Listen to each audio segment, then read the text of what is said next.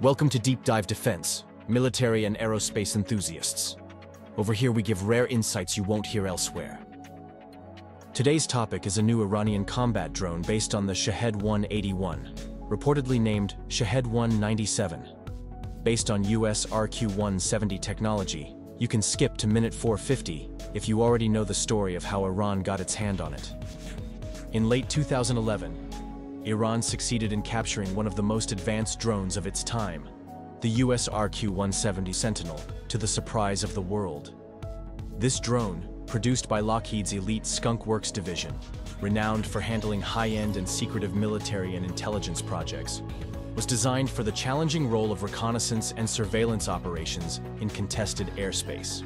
To achieve this capability, the RQ-170 employed a flying wing design similar to the B-2 bomber. Coupled with its advanced turbofan engine, this design allowed the drone to fly at comparatively high altitudes while being difficult to detect. Its low observable shape characteristics were enhanced by extensive use of radar-absorbing materials and structures. By the 2010s, US designers were aware that some of their adversaries had developed capabilities to detect even its most advanced stealth designs. As a result, the RQ-170 was also designed to be a relatively low-cost asset, making its loss in combat more acceptable. The RQ-170 could operate undetected in the airspace of most countries, providing valuable intelligence, such as during the operation to assassinate Osama bin Laden in Pakistan. However, Iran, viewing the United States as its primary adversary, had taken significant efforts to counter low observable US aircraft. Despite this, in 2011, US decision-makers deemed it feasible to conduct a reconnaissance mission over Iranian airspace from Afghanistan, believing that Iran's eastern regions were sufficiently low protected to slip through.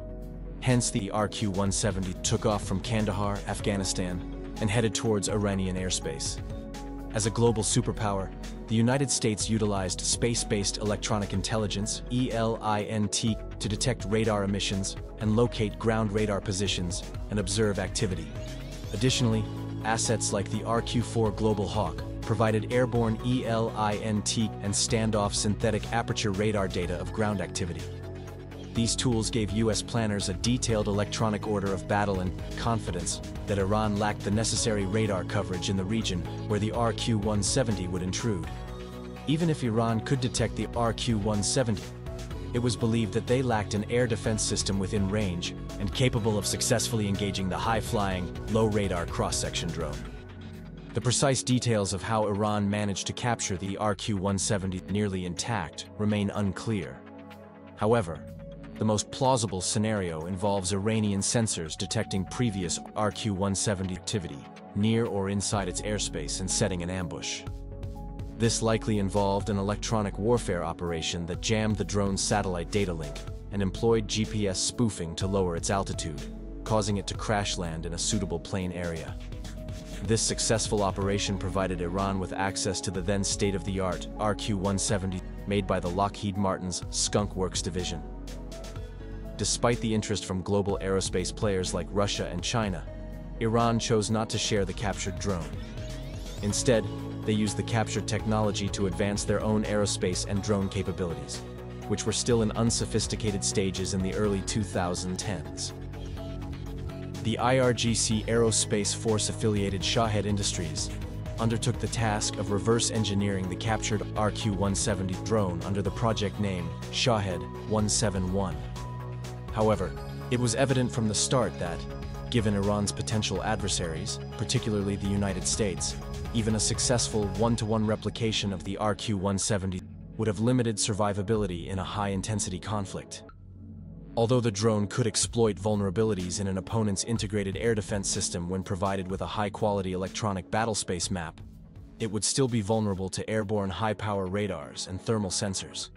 Moreover, the drone's advanced and comparatively costly components, such as the FJ-33 turbofan engine, were beyond Iran's immediate capability to reverse engineer. Consequently, the reverse engineering effort was divided into three distinct variants. The Shahed-181-based Shahed-197 is worldwide unique in its class, tailored to meet Iran's specific requirements. Its predecessor, the Shahed-181, was able to reach Iran's main regional adversary, Israel, when taking off directly from Iran. This was made possible by its flying wing aerodynamic design, combined with a Wankel engine driving a push propeller. Despite being small and slow, the Shahed-181 could carry several guided miniature bombs over a range of 1,150 kilometers, a distance many modern fighter bombers struggle to achieve. Although the Shahed-181 is discussed in another video, its successor, Shahed-197, significantly improves upon it by utilizing the technologies and solutions of the higher-end jet-powered Shahed-191. The primary goal of the Shahed-197 project was to mitigate the kinematic limitations of its predecessor, especially its slow speed and limited flight altitude. The objective was to create a flexible, unmanned bomber that could penetrate deep into Israeli territory or exploit attacks from less defended sectors. It would then deploy low-cost miniature bombs at standoff distances to attack tactical, even moving targets. This required a communication link robust enough to withstand electronic warfare, enabling the operator to maintain real-time connection with the drone for target selection and weapon deployment via the man-in-the-loop concept. To ensure its survival against an advanced adversary like Israel, Shahed-197 incorporates several key features. The drone is physically small and follows a flying wing layout, drawing its technological roots from the US RQ-170 Sentinel. Unlike its predecessor, Shahed-197 carries its weapons inside internal bays to reduce its radar cross-section. It also needs to achieve a high flight altitude to release unpowered glide weapons from a high position that maximizes their range. To this end, new miniature guided bombs with higher lift-to-drag ratio have been developed to extend their glide range. Interestingly, also Switchblade-type drones have been shown as payload of the Shahed-197, both extending the weapon range to up to estimated 80 kilometers, limited by the data link connection, as well as having low thermal and noise signature. While this mini one-way attack drone payload is slow, and its data link prone to jamming, it's an ideal weapon for surprise attacks. In addition to these advancements, the Shahed-197 further improves radar cross-section reduction measures. While the Shahed-181 already utilized radar-absorbing structures extensively, the Shahed-197's design was refined to shield the engine and reduce its visible heat signature, as well as minimize radar cross-section from the rear by reducing the exposure of the engine and propeller system. For improved efficiency, reliability, and reduced maintenance, the multi-rotor Wankel engine of the Shahed-181 was replaced with the Austrian-designed Rotax 912 piston boxer engine, or its Iranian copy. As a tactical weapon, the sortie rate and overall cost per sortie were critical metrics that needed to be optimized for sustained tactical operations during prolonged conflicts. The Rotax engine, with its low maintenance requirements and higher reliability, proved ideal. Its additional power, combined with internally carried weapons reducing drag, allows the Shahed-197 to reach the high altitudes necessary for more effective deployment of unpowered glide weapons. In operational practice, the Shahed-197 carries two miniature glide bombs equipped with infrared or optical seekers, each with an estimated range of around 40 kilometers. The drone can fly for several hours to reach its maximum range while maintaining a safe distance from the immediate front line, thanks to its 40-kilometer standoff weapons. Typically, the bombs employ a man-in-the-loop function via a communication link to the Shahed-197. This link is then relayed to a nearby airborne relay drone, which flies about 100 kilometers behind the Shahed, ideally in airspace protected by air defense systems or air power. A suitable relay drone for this purpose is the relay variant of the Shahed-129. This drone can use its directional high-power communication antenna to relay the link to a ground-based directional antenna station or via an additional airborne relay aircraft. Alternatively, a link could be established with a Shahed-129 connected to a satellite communication constellation through its directional antenna system. While Iran currently lacks its own satellite constellation, it may access Chinese or Russian satellite communication networks. Simpler solutions for enabling real-time man-in-the-loop control over the drone and its weapons are also possible, such as relaying information back to a local ground station, for example, in Lebanon. Regardless, the data link issue has been mostly resolved.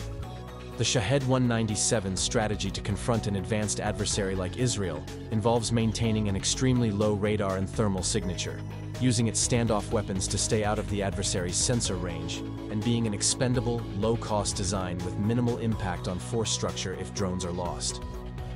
Ideally, bomber drones like the Shahed-197 are deployed in a conflict phase where higher-end weapons, such as ballistic missiles, cruise missiles, and one-way attack drones, have already degraded the adversary's sensor capabilities to a level where robust, low-risk operations with this concept are feasible. Shahed-197 has two key vulnerabilities. First, its low speed makes it easier for enemy fighter aircraft to engage and destroy once detected. Second, its satellite navigation system, used for long-duration cruise to its maximum range, can be jammed or spoofed if the intensity is high enough. Iran has mitigated this with CRPA systems featuring multiple antennas to nullify jamming directions and receive signals from the desired navigation satellites. However, sufficiently advanced and intensive jamming and spoofing could still pose a threat.